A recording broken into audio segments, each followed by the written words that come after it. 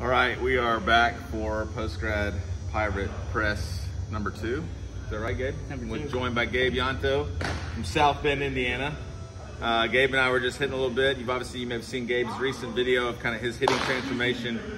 But this is our microphone? Yep. Okay. Something Gabe opened up and shared as we were hitting, because I just told him, I said, the game's really starting to slow down for you now. And he said, yeah. I said, what really told me that was in yesterday's game, he smoked the home run foul. And then the guy came back with a breaking ball and he stayed on it for line drive with a shortstop. So just really been swinging it really good lately. And so he told me, though, this is why we had to get this story shared, is he had 3 total hits his senior year in high school. 3, not 30, 3. No offense, 3.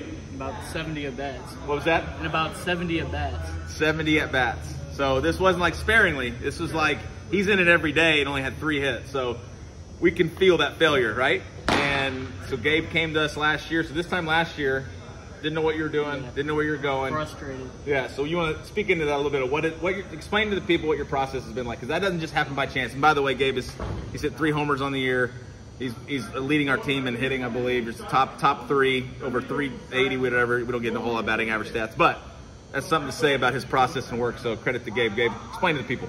Well, when I first got here, you know, I got solid coaching from the man himself. No, everybody. And you came in early mornings, came in late nights. What'd you call them early mornings? What were you guys? The Breakfast Club. The Breakfast Club, that's right. And we didn't serve breakfast. He hit baseballs for breakfast. Keep going. Committed to the weight room, got to get in there and work.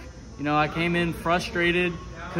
Baseball looked like maybe like this, and now it's looking like this, nice and fat. Yeah. And you know, all I did was get to work, put my head down and get to work, and that's what you got to do. Outstanding. And then Gabe has gone on to sign a scholarship to Indiana Southeast, right near kind of his hometown area, top 25 NAIA school, and so.